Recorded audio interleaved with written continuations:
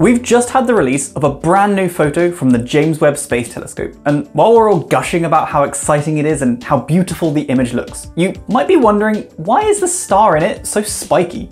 Let's take a look at that question.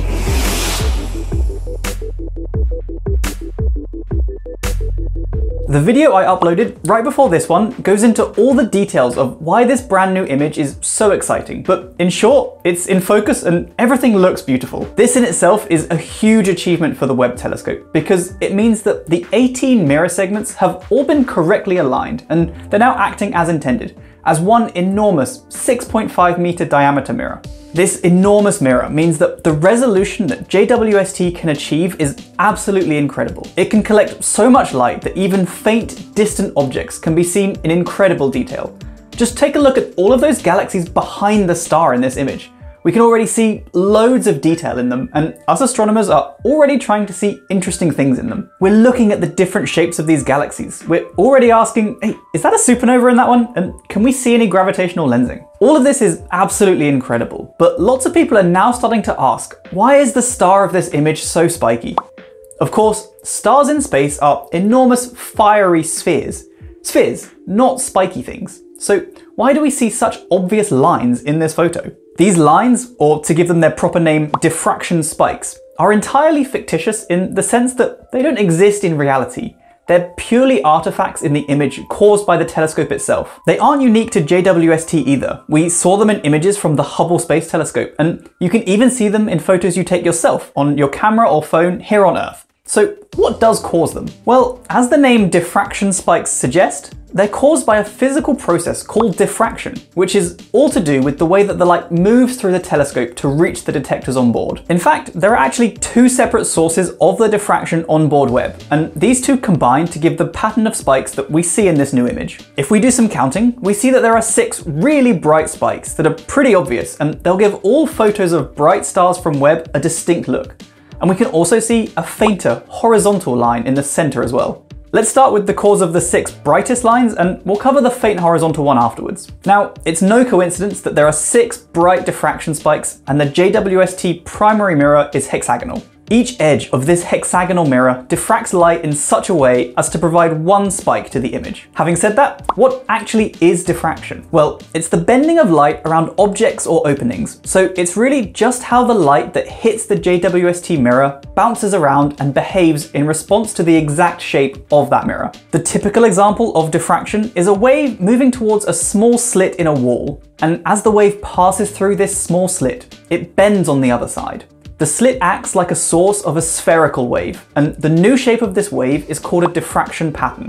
We can get more complicated diffraction patterns if we introduce more slits, and each of these slits acts as a source for a separate spherical wave. These waves then interact on the other side of the wall, and they can produce really complicated waveforms. However, the relevant thing to know here is that if you replaced the slit with a mirror, the exact same thing would happen, just on the other side of the wall.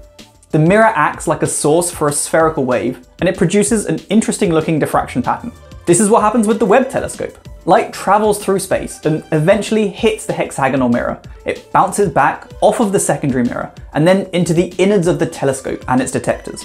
Now, it's a little bit more complicated than the initial example we looked at because that was a 2-dimensional example, and Webb lives in a 3D world. The mirror isn't just a simple slit, but instead it's a hexagonal one, and the complicated diffraction pattern it produces leads to the 6 diffraction spikes in the image. We can take a look at this image here and see how different shaped mirrors lead to different numbers of spikes in an image. If your mirror shape is non-circular and it has an even number of sides, then it produces the same number of spikes as the number of sides. And if it's an odd number of sides, it produces double the number of spikes as the number of sides. This is the main cause of spikes for cameras on Earth, because typically if you close the aperture on a camera, the shutter tends to be a series of blades, and this results in a non-circular shaped aperture. If you do have a circular mirror, then it can still cause diffraction, but instead of producing spikes, it produces concentric ring patterns. So this is one cause of the spikes in the Webb image, and the other is actually due to the struts that hold up the secondary mirror. These struts block a little bit of the light,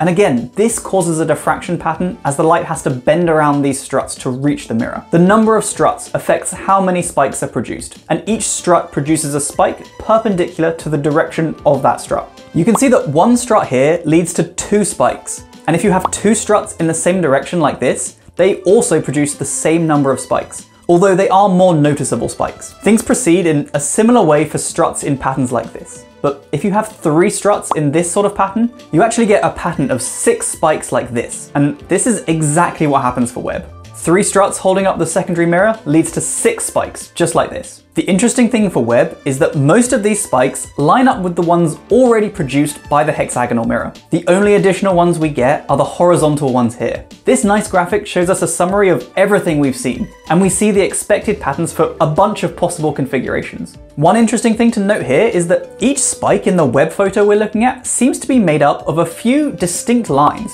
I think this is due to both the segmentation of the web mirror and also the fact that the edges of its hexagonal shape aren't smooth. The edges have this distinct shape because of the hexagonal segments that make up the primary mirror. I can't find anything to confirm this hypothesis online, so if you know more than me, please leave a comment and let me know if this is right or not. Struts are also the causes of spikes in the Hubble images. That telescope has 4 struts holding its secondary mirror in place, and hence we see the famous 4 pointed stars in all of Hubble's images. Before I leave, let's think quickly about whether these spikes will be an issue for the science done by Webb. In short, the answer is no. It won't be a big detriment for scientific images. This photo is a 2,100 second exposure, meaning that Webb looked at this star for about 35 minutes. This star is only 2,000 light years away, and all this means that it's way brighter than almost anything else Webb is designed to look at. Diffraction spikes are way worse the brighter an object is, so for distant targets it shouldn't matter too much. But of course, it will never be a 0% effect. The spikes can likely be removed after the fact anyway, but doing so loses a little bit of contrast in the rest of the image. Diffraction does still provide the ultimate limit on the resolution of the telescope. And the telescope is now in a state called diffraction limited alignment, meaning the laws of physics won't ever let the resolution improve. Just remember, the fact that we can see these spikes so clearly simply confirms that the mirrors are so perfectly aligned, and they're working exactly as we hoped and expected. Also, this image is just for engineering purposes. The incredible views that will rival the beauty of Hubble's best images will come later in the summer of 2022. I hope you've enjoyed this video, and if you have, please consider subscribing and leave any questions you have about JWST in the comments below.